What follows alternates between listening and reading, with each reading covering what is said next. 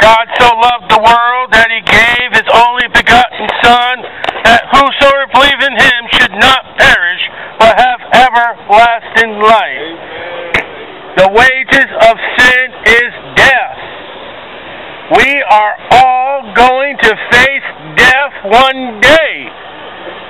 And by dying, it proves the fact out of the Bible that you are a sinner. The wages of sin is death. Your death will prove that you are a sinner, and since you are a sinner, you've got to do something before you die. Because if you die in your sins, you die without the gospel of the Lord Jesus Christ, you die without believing on the Lord Jesus Christ as your Savior, you will die in your sins, and you will be placed into a place called hell. And in hell you'll be there for all eternity, paying for your sins, but your sins have been paid already. For the wages of sin is death, but the gift of God's eternal life through Jesus Christ our Lord. For God so loved the world that he gave his only begotten Son, that whosoever believes in him should not perish, but shall have everlasting life. Your sin debt has already been paid, waiting for you to believe and trust in what God has done for you already, which eliminates religion and eliminates works, not of works, lest any man should boast. You've got to come to the knowledge that you're going to die, you're going to face judgment, prepare to meet that God. You don't believe in God. I don't care. You're going to meet that God. You don't believe and have to give an account of yourself. I'm a Catholic. Your popes will stand before the God. Your Holy Father will stand before the Holy Father and call your Holy Father a hypocrite and a liar and cast them off into a burning hell which burneth forever. For Jesus said there's only one Holy Father, and that's God the Father. And Jesus also said, I am the way. When it comes to your sins, when it comes to your death, Jesus said, I am the way. There is no other way but the way of Jesus Christ. If you got anything, if you are trusting anything or nothing, if it's other than the Lord Jesus Christ, you will die in your sins. And it's something to think about, because dying your sins, as everybody doesn't want to hear, even Christians, is a place called lake of fire. We are stand here by Mark 16, say, go ye all the world and preach the gospel that Christ died for your sins, was buried according to the Scriptures, and arose again the third day according to the Scriptures. Why? Because you've got a sin condition. You have a terminal disease called death, called sin, and you need to get it out right now, because if you do not get it out right now, you're going to face hell. Hell needs to be preached, because that's why Christ came. He came to die upon that cross because of your sins. Everyone has sins. Young, old, you are born in Adam's nature. You are a sinner and you're going to die. But the Bible says, behold the Lamb of God which take away the sin of the world. You've got to come to the Lamb of God. You've got to come to the Lord Jesus Christ. You've got to believe on the Lord Jesus Christ to be saved, the Bible says. There is salvation no other. There's no other name given amongst men whereby ye must be saved. There's no other name. It's not Joseph Smith. It's not J.W.'s. It's not a pope. It's no man but the Lord Jesus Christ, which can save you from your sins. You have been born into rebelling against God as your first nature. You have in you a nature to seek God, and you have a nature in you to defy God. The very fact is that as we preach the gospel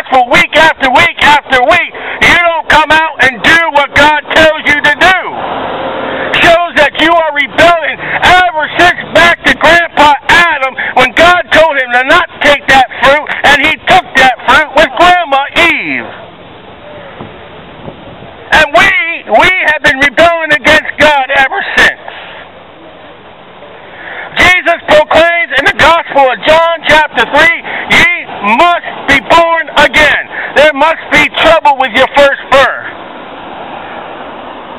Thanks to your mom and your dad. I said your mom and your dad, not your dad and not your mom and mom. But thanks to your mom and dad, you were born with a condition that marks you for death. You were born to die. We just don't know when. And on your tombstone, we're going to mark a birth date, and we're going to mark a death date. And that dash between the two dates is your life, and that dash better have included believing on the Lord Jesus Christ to be saved. You can do all kinds of things in that dash on your tombstone, but if you don't believe on the Lord Jesus Christ, after your death, you will be burned in the lake of fire which burneth forever. And yet,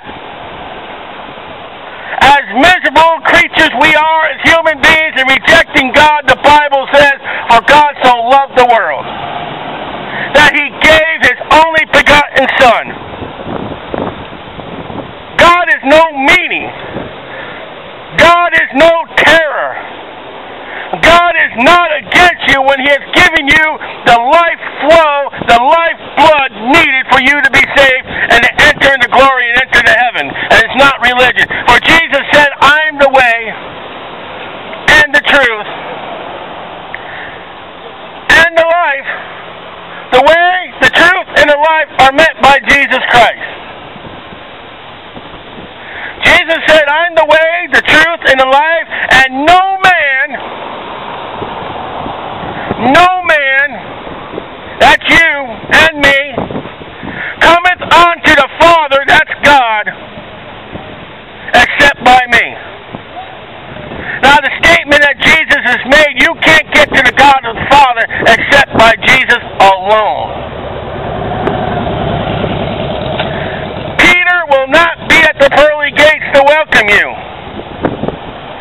And if Peter was at the pearly gates and you were a Gentile, be careful. He don't like Gentiles. Acts chapter 10.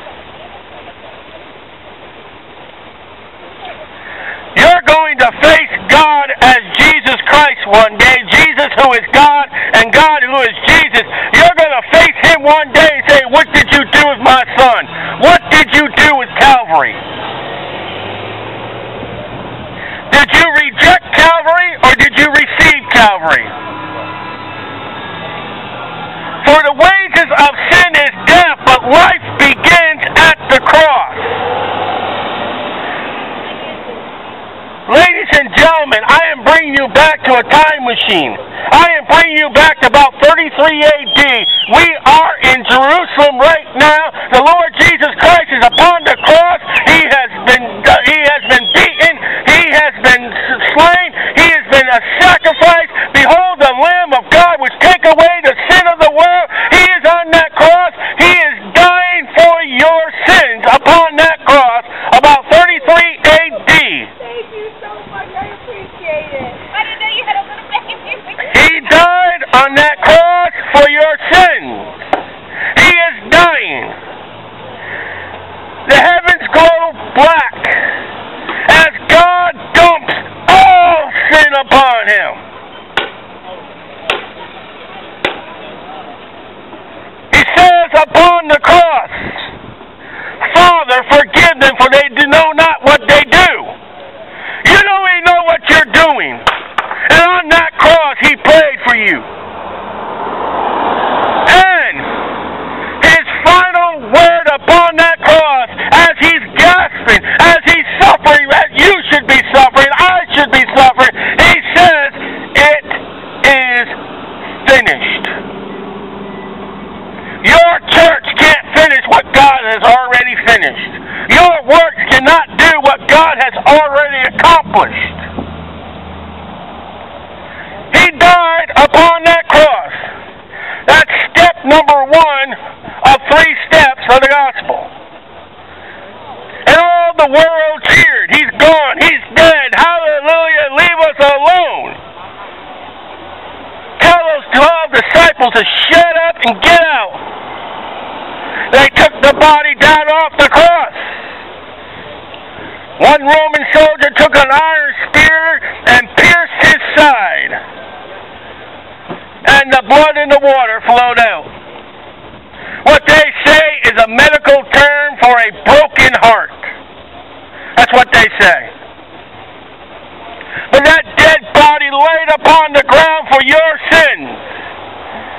Joseph of Arimathea came down. He says, Pilate, give me that body. Pilate gave him the dead body of Jesus Christ. Pilate, the Roman governor of the land at that time, said the body of Jesus was dead. They wound that body quick as possible because we got to go celebrate the Passover. Though he's laying right there, the Lamb of God which take away the sin of the world, the Day of Atonement, the Passover, is laying right there. They put him into a tomb. According to Scriptures, part 2 of 3 of the Gospel. He has died and he's laying in a tomb. Like many religious folks today are laying in tombs. They are buried. They're underground. They're anywhere but everywhere, but they're dead. The wages of sin has gotten them. The wages of your sin put Jesus in that tomb. Jesus never sinned.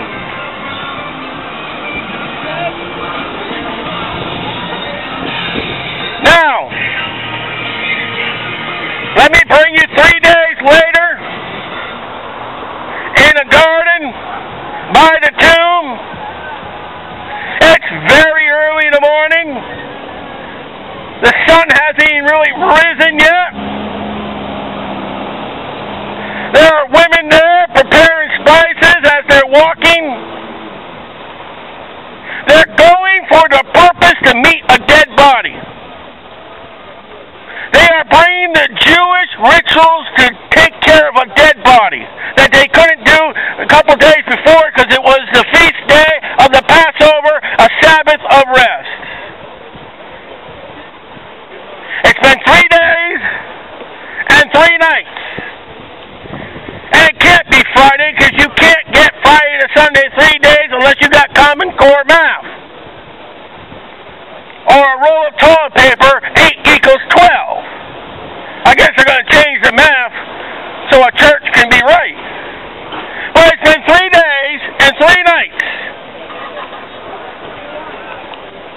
There are women walking to the tomb of Jesus Christ according to Scripture. And they're talking. Mary, how on earth are we going to roll that big stone away? Never thought about it. I have no idea. There are Roman soldiers there. What are we going to do? They're not going to let us go in. Yeah. What are we going to do? How are we going to get to the dead body of Jesus Christ? That's the conversation they're about. Going to the tomb of Jesus as we talk about the gospel of the Lord Jesus Christ. They look up ahead and they see the stone has been rolled away. The stone is down. The soldiers are gone. And lo and behold, those women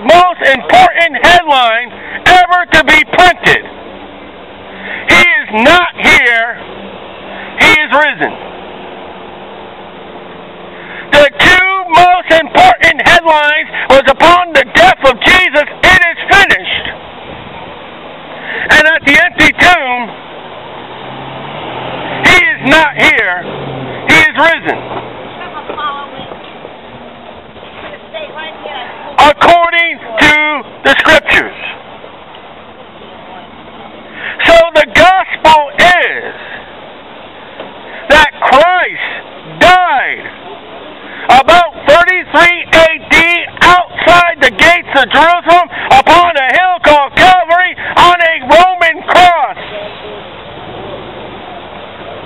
For all the Jewish people, for all the Roman people, for all the Gentile people who witnessed that afternoon as Jesus Christ gave up the ghost on his own and died. As they took that body and put it into the tomb according to the Scriptures, part 2 of the Gospel. And the angels proclaimed, part 3 according to the Scriptures, that he arose from the grave. Now how do you know that Jesus Christ arose from the grave? Over 411 people saw him in his resurrected state, and 11 of them, 13 of them, sat down and had a meal with him. And I ain't talking about a zombie apocalypse. I'm talking about the Lord Jesus Christ, the Savior of all men, who has got victory over the grave, who has gotten victory over death by his being dead, being buried, and being risen again. All according to Scripture. That story of Calvary, that story of the empty tomb was because of you, sinner. Let's go back to the verse again. The wages of sin is death. You're going to die because you are a sinner. But, a conjunction. But, the gift of God is eternal life through Jesus Christ our Lord. Jesus saying, I am the way, the truth, and the life. No man cometh unto the Father except by me.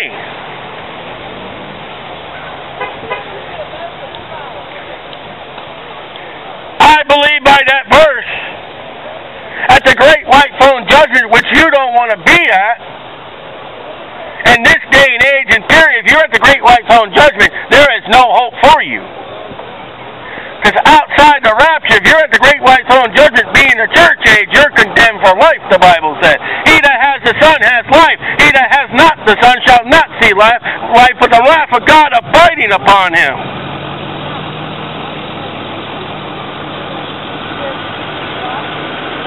For the wages of sin is death, but the gift of God's eternal life through Jesus Christ our Lord. What you need to be saved has been provided by God. What God has provided for you is the Lamb of God which take away the sin of the world. What you need to do to get to heaven has already been finished, has already been emptied, and has already been done through the Lord Jesus Christ. It's a finished work that religion and works cannot do. You need to believe on the Lord Jesus Christ to be saved, the Bible proclaims. Isaiah 53.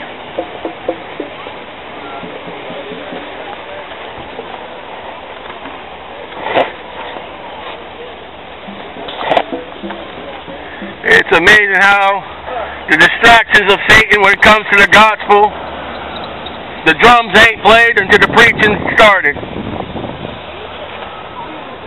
Isaiah 53. Who has believed our report? I have. April 1987, I received Christ as my Savior. My name was written in the Lamb's Book of Life by believing on the Lamb of God which took away my sin. For he shall grow up before him as a tender plant, as a root out of dry ground. He has no form or nor comeliness, and that we shall see him. There is no beauty that we should desire him. Jesus Christ will not show up on the Time Life magazine cover. Jesus Christ was your ordinary Jew, John chapter 1. He is despised and rejected of men, especially at the Daytona Farmers Market every Saturday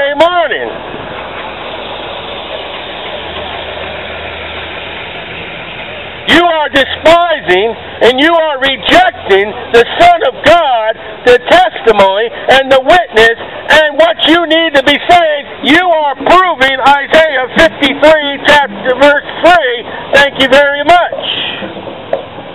You have proved the Bible to be true. Now step out. Let us, God says. Come now, let us.